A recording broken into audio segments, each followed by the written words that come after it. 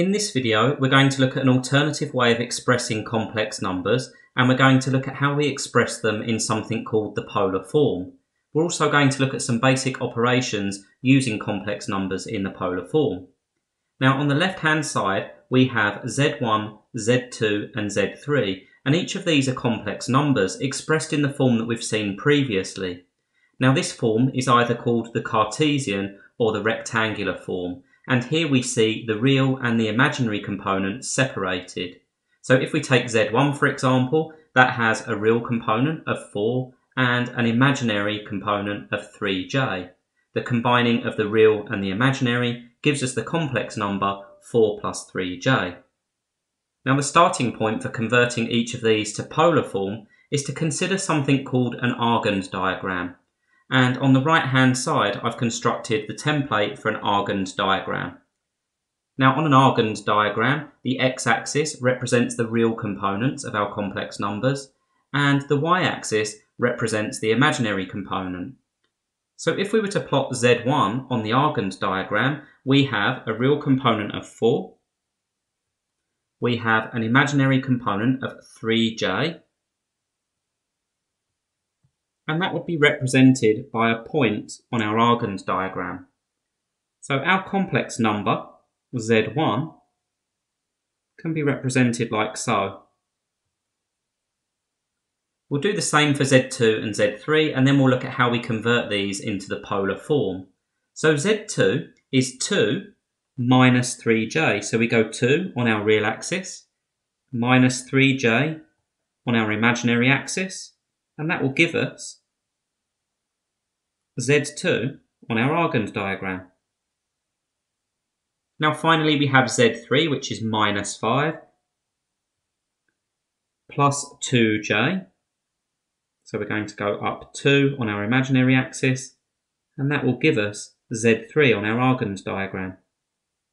Now when we convert these to the polar form, a polar form has two things. It has something called the modulus, which is the magnitude of the lines we've drawn, and it also has something called the argument, which is essentially the angle or the direction. And when we define the argument, or when we define the angle, we need to use the following convention. We have 0 degrees is in the 3 o'clock position, and the positive direction is anti-clockwise, like so. We've seen this convention before when we've worked with vectors and so on. So let's take Z1. We need to find the modulus, or the magnitude of Z1. Well, we can use Pythagoras' theorem here because Z1 forms a triangle, and on one of the shorter sides of the triangle we have 4, and on the other side we have 3j. Now because the axis is the imaginary axis, we can just treat that as a length of 3. So let's write as follows. We have the magnitude, or the modulus, of Z1 equals, using Pythagoras' theorem, the square root of 4 squared plus 3 squared. Pythagoras' theorem states that the square of the longest side equals the sum of the square of the two shorter sides, and we've just used that rule there to find the modulus of Z1. When we run that through the calculator, we get an answer of 5. So next we can find the argument, and the argument is going to be the angle here on our Argand diagram. If we refer to our convention, we can see that that's going to be positive. And we can use trigonometry here, because one of our trig identities states that tan theta equals opposite over adjacent. If we look at that triangle, opposite the angle is here, and so the adjacent is the length along the bottom. So we write arg for argument, Z1 equals tan to the minus 1, opposite, well the opposite is 3j, or on our Argand diagram, that's just 3, divided by 4, giving us an angle in degrees equal to 36.9 to 1 decimal place. Let's repeat that for Z2. So, the modulus of Z2 equals the square root, here we have 2 squared, plus minus 3 squared, all square rooted, Remember, the square of a negative number just gives us a positive number, so in effect we have 2 squared plus 3 squared, all square rooted, and that comes out to be 3.61 to 2 decimal places. And here's where we have to be a little bit careful, because the argument of Z2 is going to be this angle here on the diagram, but we can see that this time, according to our convention, that this angle is going to be negative.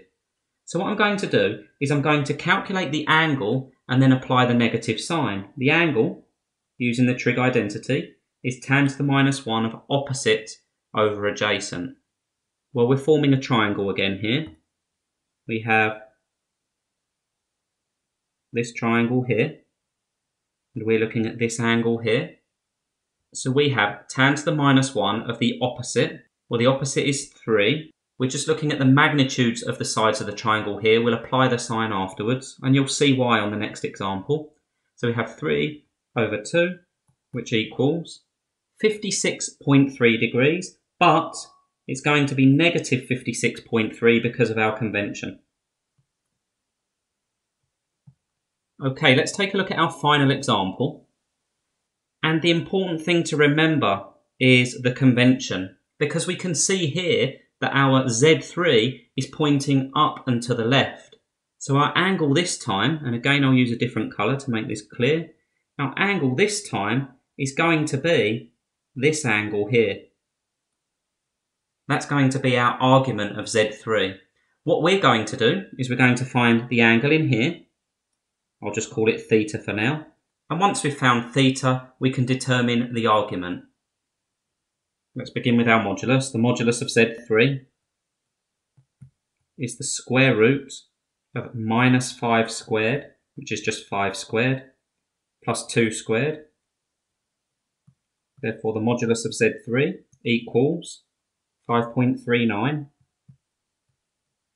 Now, the argument of Z3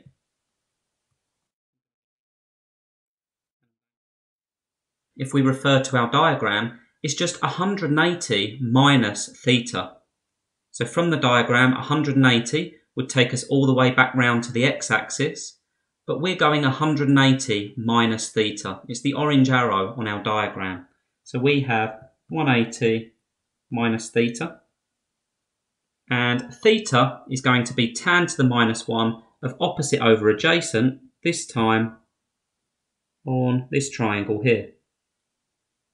So we have 180 minus tan to the minus 1, opposite is 2, adjacent is 5. Again, we're just using the magnitudes because we're making our adjustment afterwards. And that gives us an answer of 158.2 to 1 decimal place. So there we've seen how we can convert from our Cartesian or our rectangular form into polar form.